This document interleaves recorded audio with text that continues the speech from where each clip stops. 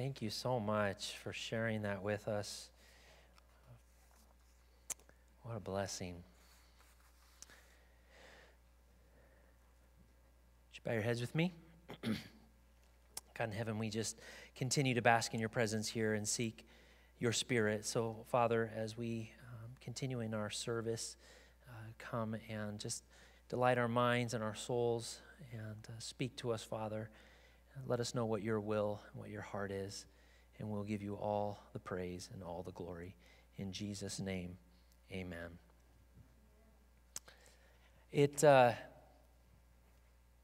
always a great thing to worship, and appreciate everyone who's helped and come and been part of our service. Thank you to everyone. Especially loved having Chloe up here. Appreciate that. She's always welcome. And it's good to see Alicia singing and leading. We don't get to have Zach and Alicia too much longer, and just feel so grateful every time we get to see them before they head off to the seminary. And I am excited for them, and so glad that you guys are part of our church. So looking forward to you coming back already. When I was trying to think about what to preach over the summer months, you always think about, well, how much of your congregation is going to be there, and it's probably not a good time to launch any major initiatives, and things like that, because so many people are moving, traveling, and in transition, or just doing other things. But I decided to talk on the subject, a willing heart. It is on the subject of giving. On giving. And it is partly inspired by the fact that I am so excited that we've met budget 2 months in a row. And I don't know if Kelly Sue is here today or not, but I think I read in one of the emails she sent, oh, there you are. I'm sorry, I looked right over you. So it's been a while since we've met budget. I don't know if it's been multiple years. 16 months. And then to have it 2 months in a row, it is worth celebrating, isn't it? And so the faithfulness of the church and the excitement for us to reach that. Now, a lot of churches are always just a little bit below budget, and they have to do things to make things work, but it is a great thing, and so it's partly inspired to celebrate that. But I appreciate, too, what Alicia said at the beginning of worship on the song 10,000 Reasons, that part of our relationship with God isn't always just to get blessed by Him, but part of our relationship is also to be a blessing to Him.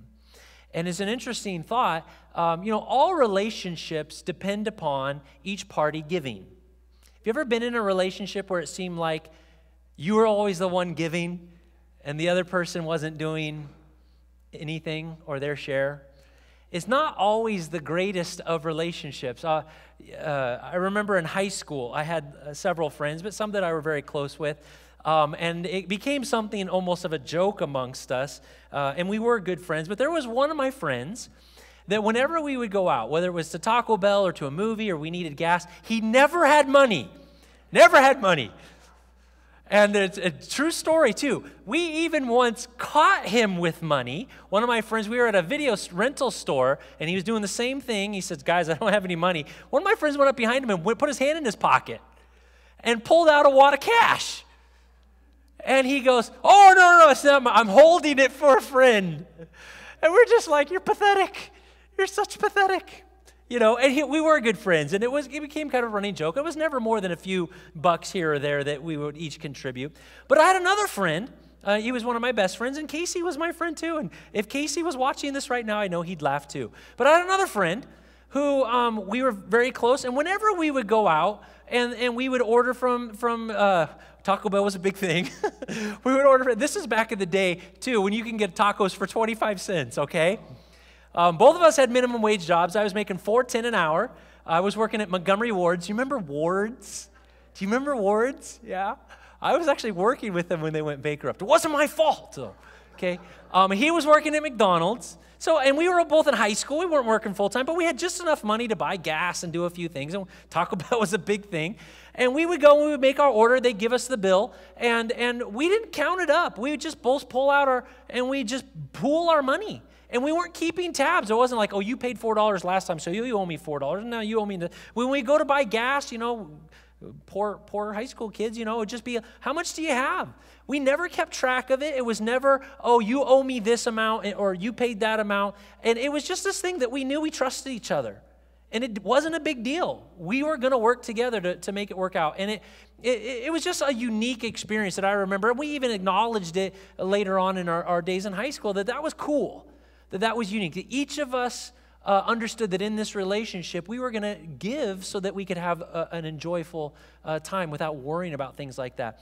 A lot of Christians get upset when you talk about giving. A lot of people get upset when you talk about charity and giving, and they feel that that's so personal or it's overdone or somehow it's an abusive thing to do. But I just want to share with you, every healthy relationship involves giving. If you're in a relationship with God or with anyone else and you struggle with the idea of what your opportunities to give are, that's not the healthiest relationship. It's just very simple when you think of it like that. And when you think about, well, one more illustration, and then we'll get on to the kids' quiz. When you think about giving to God, blessing the Lord, bless the Lord, oh my soul, there's a part of you think, well, what can I give to God? Do any of you have friends or family where they already have everything? And, and we happen to be in a comfortable society where if you've planned your life well and you've worked hard, most of, you have the little things in life that you need, and there's not a whole lot out there that's critical. Now, some of us are at different areas, and I understand that, but I think most of us know someone that when their birthday or anniversary comes around, you think, I have no idea what to get them. They already have the clock, they got the candles, they got this, they got that, and some people view God like that and say, what can I give God? I mean, he's pretty much the king. He owns the cattle on 1,000 hills. How can I give anything to God? And we spiritualize it and we say, well, I'll give him, my heart, my mind, my soul. And those are not menial things. Those are important things. But I'll share with you that as a parent, if you want to bless me, bless my children. And I get the blessing. Gina and I have an aunt. It's actually Gina's aunt. That lived fairly close to us in Spokane, and she's a wonderful person. We love her to death, but she would just sometimes come by the house and she'd just say, hey, can I take your kids to ice cream? Just out of the blue. She would even sometimes take Bailey on her own one-on-one. And Bailey doesn't have a lot of friends. There's not a lot of people that dote on an autistic teenager. And when she would come by the house and say, I just want to bless Bailey, can I take her to Starbucks? You want to know what? That made her like an all-star in my world. When someone dotes on my children because they love them, guess who gets the blessing? I get the blessing. I don't need ice cream, okay? You want, I don't need, well, I like ice cream, don't get me wrong.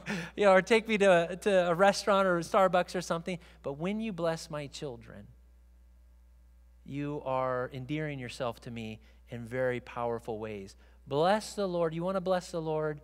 Then show how you are going to bless his children. So that's kind of a little bit of a highlight here of what we're going to be talking about, a willing heart. And I'd like someone to help me with a microphone. Would someone help me? Because for the kids quiz, I'd like to have the kids be able to be heard. And I'm not getting any action out of this. Oh, thank you, Sarah. So once again, I have this problem with our advancer. Did I do that? I sound like Steve Urkel. Did I do that? All right. Some of you know that reference.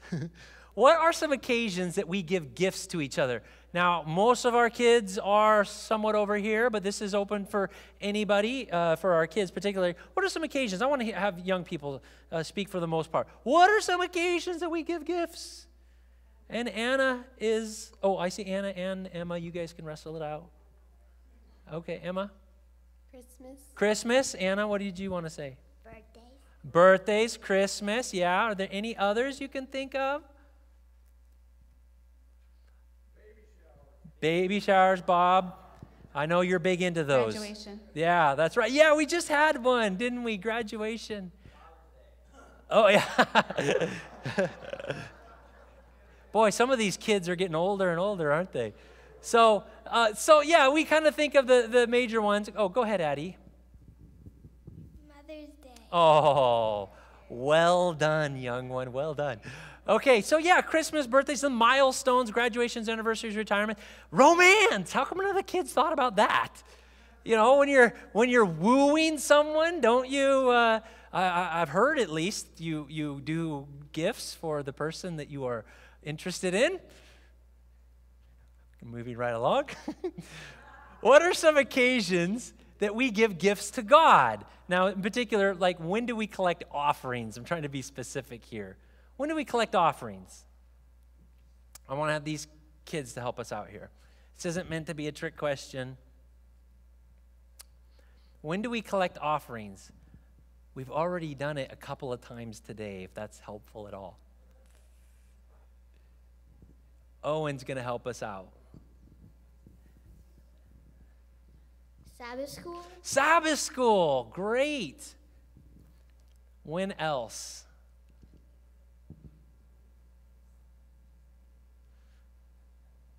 All right, some of you helpful church members need to help out. Some of you just say it out loud. When do we collect offerings? Children's story, VBS. Jim says. Did you say VBS? Wow, okay, very good. So children's story or children's offering at VBS.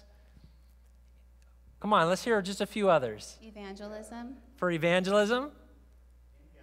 In-gathering. Wow, that's something we haven't heard of in a while. Okay. All right, so just to move this along. You know, Sabbath school is changed, okay? It used to be historically that Sabbath school was one of the major mission-giving opportunities that we had in the church. And to this day, if you pull out your quarterly and you look out at the back of it, it'll show you what the mission offering is for the quarter. It's the Inter-American Division. Montemorelos is in here, and some of the missions in Mexico and throughout Central America and the Caribbean. And there used to be mission stories. And the offerings taken up in Sabbath school were the major missional offerings that we donated as a church. Now, those offerings have almost totally dried up. Almost totally dried up in North America. And so I'm not saying, you know, that's good or bad. It's just part of the evolution of how things work. And it is unfortunate that a lot of churches don't even bring enough offering to cover their Sabbath school expense during Sabbath school because things have changed. And Sabbath school itself is kind of becoming, Daniel, like in-gathering. It's kind of becoming something that's not the major part of a church anymore. And we're working to work on that here. Family worship service, children's offering, camp meeting. And yes, basically every time we have a meeting, there's kind of a running joke. It's not an Adventist meeting unless we take up an offering at some point. But you know, there's something biblical about that too. The Bible says you should never come before the Lord empty-handed. It was just part of the culture of religion and worship. If you were going to be in the presence of God, it was natural and normal to always bring something. So I guess we kind of fall into that idea when we take up our offerings. Why does God ask us for gifts or for money? I really want to hear a few kids answer this. Why does God ask us for gifts or money? So that we can sacrifice for Him. To sacrifice for Him. Thank you, Melise. And I'm looking, I know you ladies are back there too, and so if you want to shout something out, I mean, this is for everyone that's younger in the congregation, Emily and Natalie. I see someone. Okay. Where? Oh, right here. Wonderful. So we could help that don't have. So we can help those who don't have? That's well said. One or two more from our kids. Come on, let's have a few kids. Why does God ask us for our money or for our gifts? There's so much that can be learned from the heart of our children. I know I'm putting you on the spot. All right, you highsies, you're letting me down. I had high hopes, but now I'm crushed.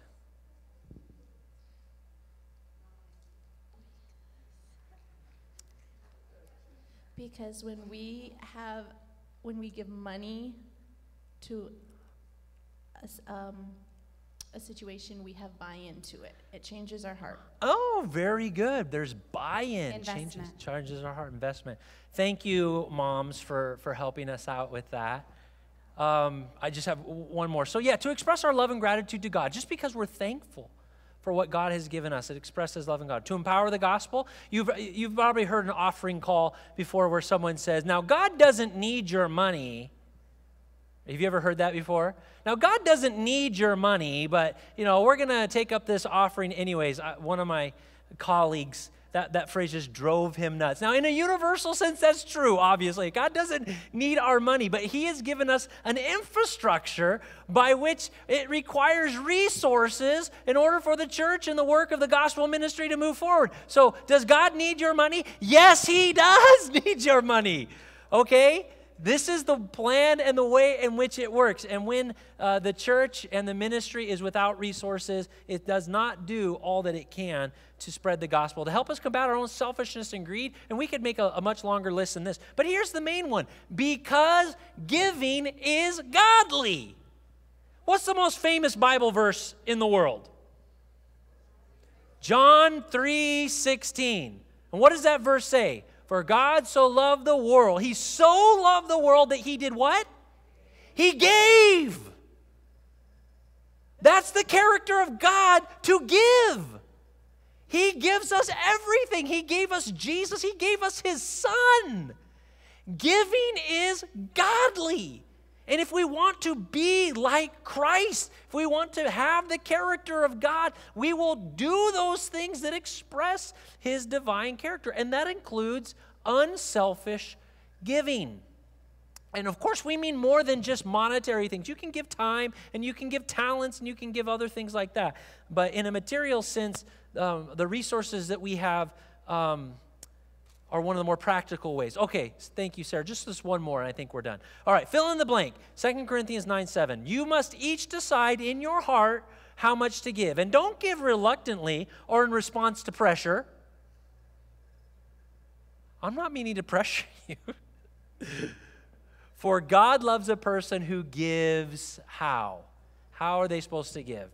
Who gives sadly, who gives angrily, who gives bitterly. We're going to go over here first. Who gives how? Cheerfully. Cheerfully. Is that what you were going to say too?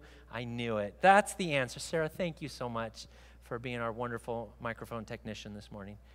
Yes, God loves a person who gives cheerfully. That's the idea. Each must decide in your heart how much to give and to give so cheerfully. Now, there is something that I have found in my life is hard for me to give cheerfully. For most of our married life, I have done our taxes on my own.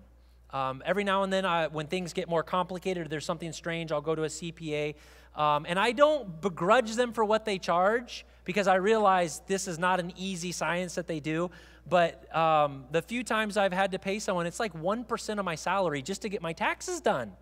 And it just, so why do they have to make this so complicated? For the most part, I've done my own taxes. So about a month ago, because I always wait till the last minute, and the IRS gave us an extra month this year because of COVID, I did my regular taxes. And what I do, I always do it on a Sunday because I need lots of time and I don't need other things on my focus. So I wait till a Sunday. I go into a closed room. Back in Spokane, we had an office. Here we live in Cave Creek. Our office is kind of in our bedroom. I close the door, and I either set up a table, or this time I had our bed made, and I spread out all our documents all over our bed. Okay, and then, very important, I put on Hawaiian music. I do. This is true. I always put on Hawaiian music. Okay, John Kiawe or Pali or Hapa.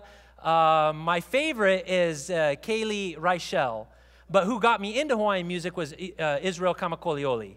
You know, he's your favorite too, I know. I realize that. But I always put on Hawaiian music, and I do that for two reasons. So when the tears start to flow from paying my taxes, that slack guitar and ukulele soothes me. Or when my face gets red in anger from paying my taxes, that soothing Hawaiian music helps. I've always put on Hawaiian music when I do my taxes. Again, I lay out everything, and I go through, and it takes me a long time because we have so complicated taxes. But anyway, so it's hard to have a willing heart when I pay my taxes. But just to be a little vulnerable with you, this was an odd year for us. Our federal taxes came out to be about 18% of our gross. That's a little higher than we've normally paid, but we had a weird year because we moved and purchased a home, sold a home, and things like that. It's normally closer to 16%, but this year it went up to about 18%. And this is one of the reasons why I struggled with doing my own taxes. I couldn't quite figure out where that other 2% came. But anyways, I did figure it out. 18% of gross taxes went to, and most of that, by the way, is to Social Security, because as a minister, I'm considered self-employed, and so I have to pay 15.3% of my income without deductions just for Social Security and Medicare. So 18%. Now, Arizona was messed up this year because we were only here a part year. I estimate that moving forward, our state taxes will be about 2%, and I'm thankful that in Arizona we can donate that or direct that, most of it, and in our case it will be most of it, I think, to our schools. So we'll be doing that whenever we do have Arizona state income tax. So got to pay that. Our property taxes also we have to pay, and I didn't pay this. I'm just using this as an example. Works out to be about 5% of our combined annual income. And then just to throw in a few miscellaneous taxes as well. And there are a lot of taxes built in everywhere. But if you consider, your sales tax and service taxes, fuel, utility, every time you pay your phone bill, your water bill or something, there's a certain portion of that, in some cases a large portion of it, that goes to taxes. Probably about another 5% of our annual income goes to these other variety of taxes. So that means I'm paying about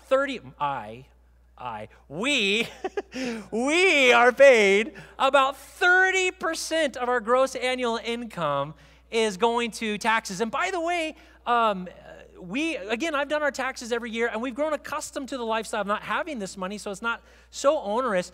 To live in America, that's not bad.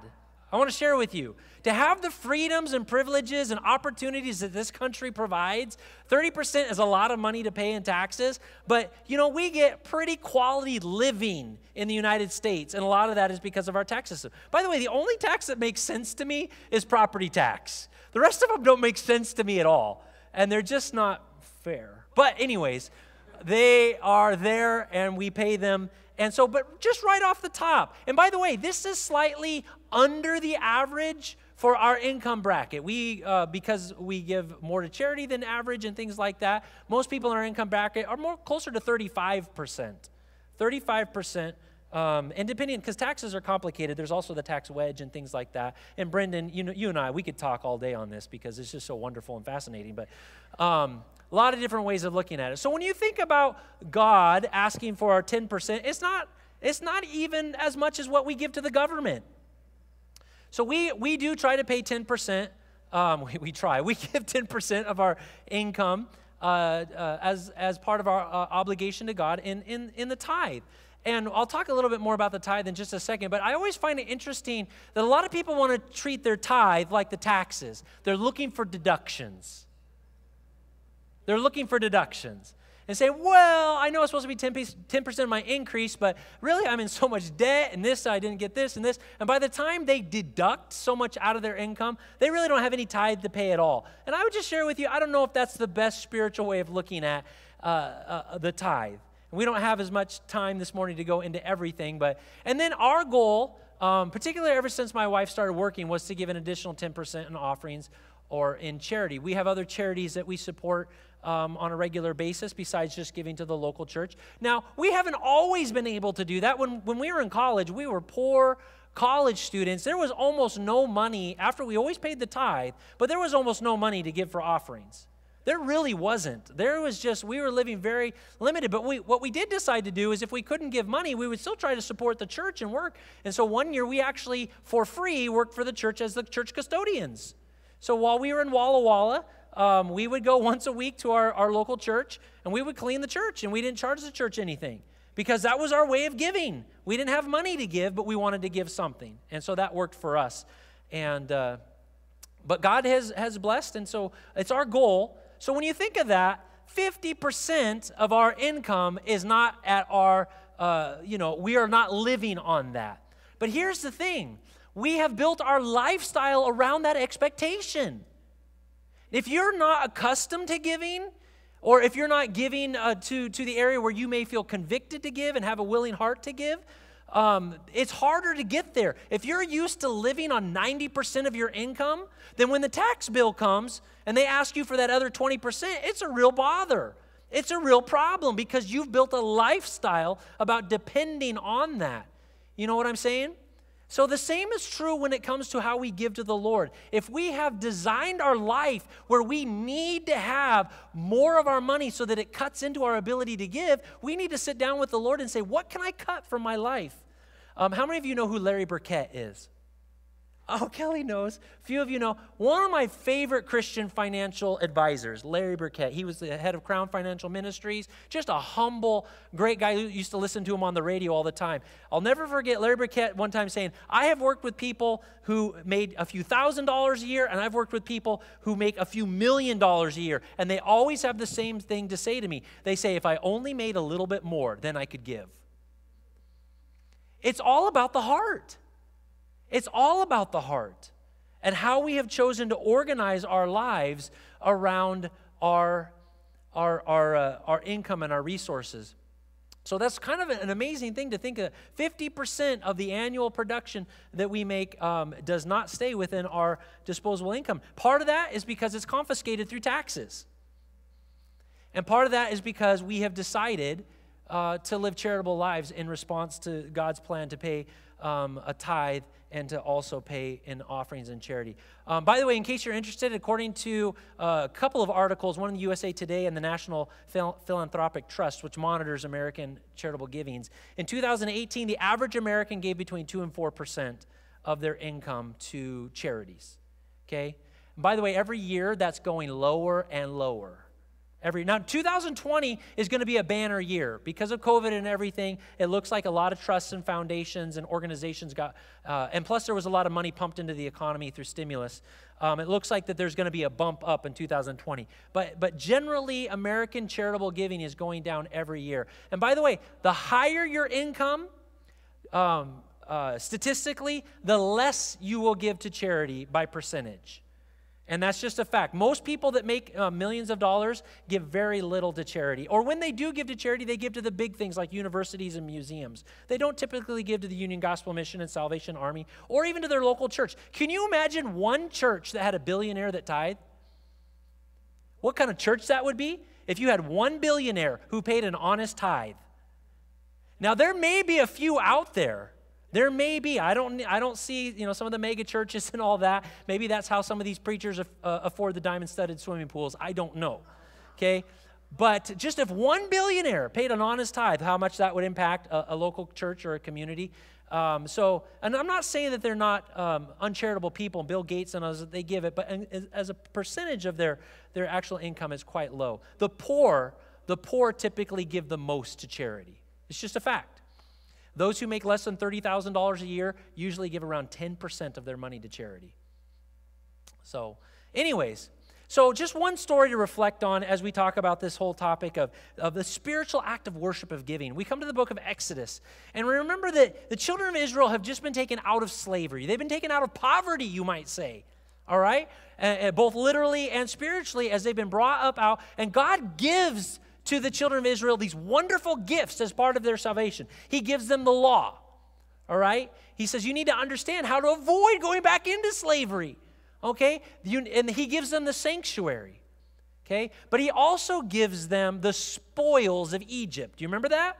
Do you remember that the Egyptians were so anxious to get those pesky Israelites out that as they left, they emptied their treasure chests and they gave them their idols and they gave them the expensive clothing and said, get out of here. We're tired of these plagues. And so they took the spoils of Egypt with them as they went to the wilderness. And right after the Lord gives them the instructions of the law and some of the sanctuary, he says this, tell the sons of Israel to raise a contribution for me. From every man whose heart moves him, you shall raise my contribution. Now that we do know that there's a difference between the tithe and the offering. This was not the tithe. This is a separate offering that God invites his people to participate in. And then he begins to list, they shall bring gold and bronze and scarlet and precious onyx stones. And you say, well, where did they get all that? They were slaves in Egypt, right? So where did they get all the things to build the sanctuary with? They got it from Egypt. That's where they got it. They didn't have it because they've been saving it up in their home chests at home. They got it because the Egyptians gave it to them. And so there's a great response to this. And again, Moses says, let them construct a sanctuary. The Lord says, that I may dwell among them. So the purpose of this offering was the organization and the construction of that plan, of that illustration of the plan of salvation. Through their giving, the plan of salvation is built and illustrated. and they could work through that throughout their giving. This is repeated in Exodus 35. Same instructions. Moses spoke to all the congregation of the sons, saying, this is the thing which the Lord has commanded, saying, take from among you a contribution. Whoever is of, and here's where my sermon title comes, a willing heart. No amount was prescribed, no necessity or mandate was prescribed. He said, let them choose in their own heart what is appropriate for them. Let them bring it as the Lord's contribution. He goes on to say in verses 21 and 22, everyone whose heart stirred him, everyone whose spirit moved him, came and brought the Lord's contribution for the work of the tent of the meeting and all of its service and for all the holy garments. And then in verse continues in verse 22. Then all those whose hearts moved them, both men and women, came and brought brooches and earrings, signet rings, bracelets, all articles of gold. So did every man who presented an offering of gold to the Lord. Again, they got this because God gave it to them. God gave it to them. And then verse 29, the Israelites, all the men and women whose heart moved them to bring material for the work which the Lord had commanded them through Moses to be done, brought a free will offering to the Lord. God always laid it upon people's hearts to allow them to choose what they felt would be appropriate to them. And it's going to be different for each individual. It's going to be different. Like I said, when we were in college, we had almost nothing. We had very little that we could add to the VBS program or to camp meeting or to children's offering or things like that. But a different time of life comes along, and you pray and you ask the Lord to guide you. Now, there's a couple things I want to say about this contribution that the Israelites gave for the original construction of the sanctuary. If you remember the story, they brought so much that Moses had to eventually tell them, stop it. I mean, can you imagine a church service? Kelly Sue, let's imagine a church service. Let's have it this coming week where people bring so much that we have to say, stop it. We have too much. You need to stop bringing your offerings. Now, this was obviously a very dramatic and momentous occasion when people did this. But some people have looked at this story and said, well, it was easy for the Israelites to give because they didn't really earn it. Okay?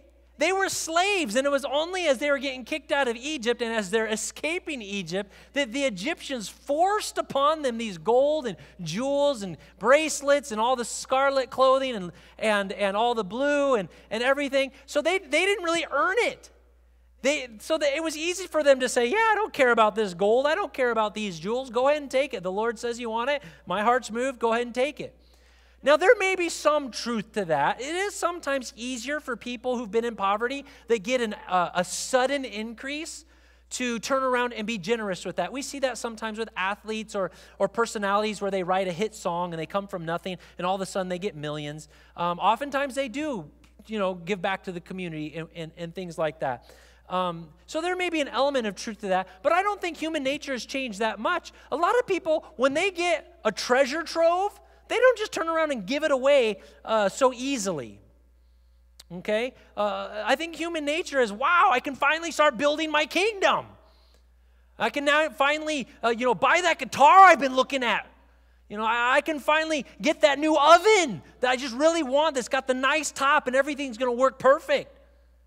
I think human nature is that when we get that increase is that we want it. We want to keep it. So I don't think it was as easy as we sometimes make it out to be, that they were just dumb Israelites who only knew slavery and didn't know what to do, and so they just turned it over without thought or intentionality at all. I think there was a deep movement and understanding among the Israelites that the only reason they had freedom and the only reason they had these treasures was to begin with was because God gave it to them. And that everything they owned and everything they are originated with God. And that was the motivating factor. And I'm telling you, your world and your understanding of giving gets revolutionized when you begin to appreciate and understand that everything you are and everything you have does come from God. Can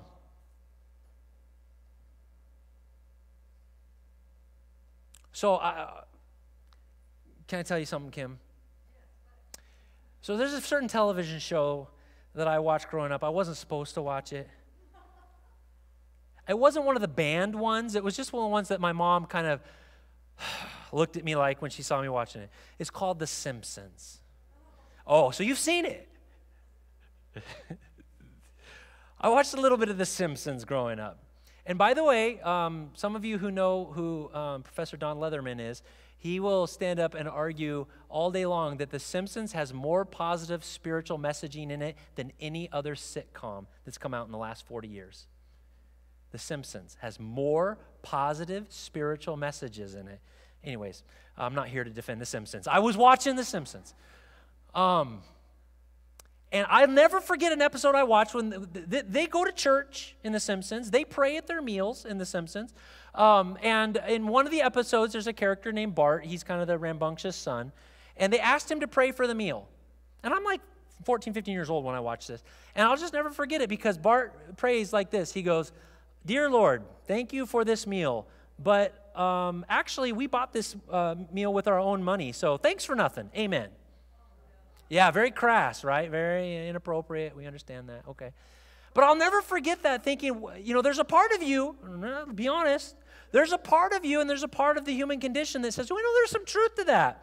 I went to college. I took out the loans. I worked hard to get the job. I put on the suit and tie. I went to work every day. I got the paycheck. I paid my bills. I made sure the house was in order. It's mine. God didn't give it to me. I did it. I worked hard. I sacrificed. I'm not giving anything to God didn't give me anything. I earned every penny, and it's mine. None of you have ever thought that, I know. Just me and my sinfulness at times. I have thought that. And there's a part of that little prayer that even as a young man, I'm 15, I'm earning money to buy a car, I'm mowing lawns, I'm putting away all my Christmas money, because I'm looking to becoming 16 and everything. And there's a part of me where I saw that prayer and I thought, wow, he's really got it right. He's really got it right. But when you remove yourself just for a second and you think about who is it that gave you life? Who is it that gives you strength day to day? Who is it that keeps you healthy when you make wise choices? Who is it that gives you ambition and endurance? Who is it that gives you the opportunities that you have? Does God just sit back and is he like the watchmaker? He just turns the watch and says, whatever happens, I'm not going to be involved at all. Whether you succeed or fail, it's just all on you. Is that our understanding of God? Or do we have a deep appreciation that every step along our way, everything that happens in our life, every good and perfect gift, James says, comes down from the Father of lights? Every blessing that we receive, yes, God wants us to work hard. Yes, we do earn our money. Yes, there is a work ethic. Yes, there's a responsibility that we have. But as believers, as Christians, we understand that God is the one who is working out his will in our lives every day. And our salvation and our material resources are gifts from him. They are gifts from him. So the Israelites understood that. Their freedom, their salvation, and their wealth came from God. And they felt it a great privilege and joy as they prayed and as the heart moved to give to the Lord in such abundance as they were able to build one of the most magnificent structures that's ever been built. Originally the tent of meeting, and then ultimately when they got into the promised land, they built the temple of Solomon as well in a similar setting. So how much should I give in tithes and offerings? Like I said, I would encourage you, don't deal with deductions in your tithe. Okay?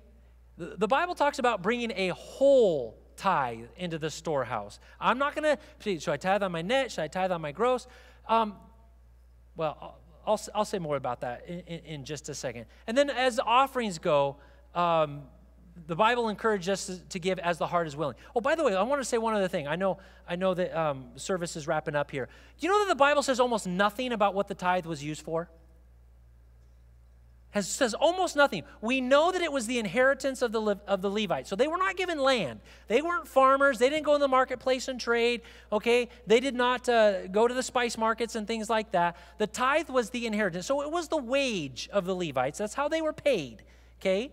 So we do know that, but there would be, can you imagine all the other Israelites bringing their tithe to the temple to give to them? That would be more than sufficient for the few Levites that worked in the temple from day to day. Do you know what they did with the rest of the tithe? Most scholars and commentators believe, and Jacob Milgram, the great Jewish commentator, says this to a large extent, it was burned. It was burned. They burned it up.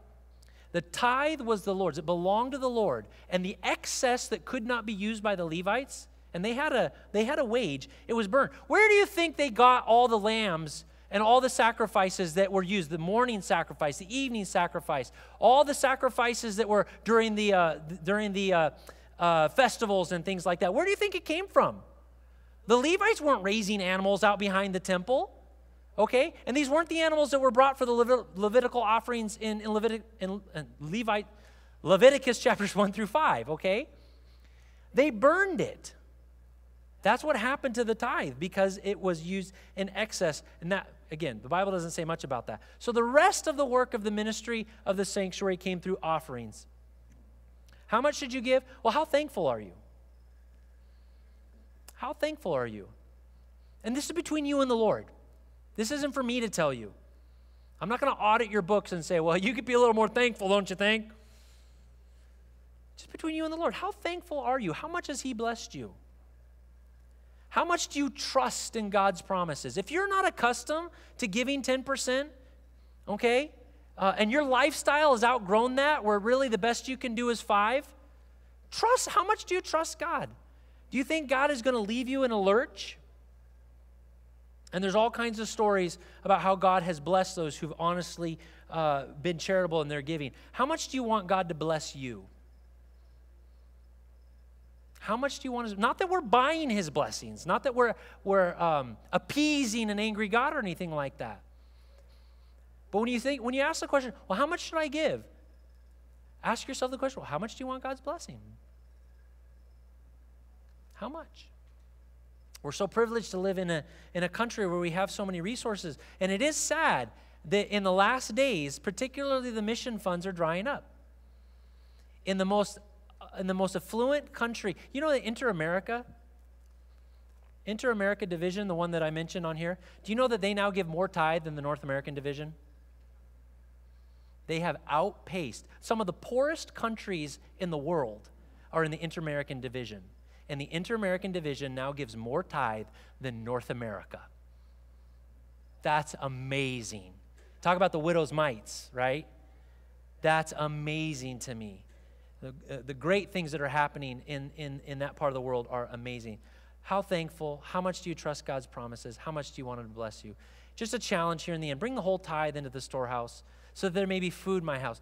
Test me now in this. To my knowledge, this is the only place and the only context in all of the scriptures where God invites us to test Him. Normally, we're not supposed to put the Lord to the test, right? That's one of the things that Jesus tells the devil when he comes to tempt him in the wilderness. He says, you're not supposed to put the Lord to the test. But in this context, God invites us, test me in this. And if I will not open for you the windows of heaven and pour out for you a blessing until it overflows. The money that you have left over from giving blessed will be of more abundance and success to you than the money that you keep that maybe God was asking you to give that you withheld. Giving is a blessing. Giving is godly. Giving is how we express our thankfulness and gratitude to God. And I am so excited to see that this church has moved forward and had a couple of strong months. And I just look forward to seeing that blessing continue and to see the success of the ministry of this church because of the faithfulness of everyone who gives. Shall we pray? Heavenly Father, Lord, it's such a personal thing. It's such an individual thing. And for some of us, it really reaches down into the heart. It can even be offensive at times to talk about our giving. And I know a lot of the world gets inundated with the idea that all we care about is money. And Lord, we know that it's just simply a symbol. How we live and how we give symbolizes our relationship with you, our trust in you. And it's how you have organized us to be cooperatively generous, Lord. So, Father, I just pray that each of our hearts would be challenged. There are so many pressures on us these days, so many debts, so many bills, so many taxes. And the devil wants to keep us from this. But God, we know that your promise is always there and that you are faithful. If we trust you and we give wholeheartedly and cheerfully, that you will be with us, that you will see us through, and that you will multiply even those 2 little pennies that were paid by that widow will be multiplied, and it'll be used for the ministry of the gospel in these last days. So God, thank you for everyone. Thank you for working on our hearts and helping us, Father, to be as generous as you have been generous with us. We thank you in Jesus' name. Amen. God bless you. Thank you so much for being here. If you come next week, we'll watch camp meeting together. Have a wonderful time. Have a great day.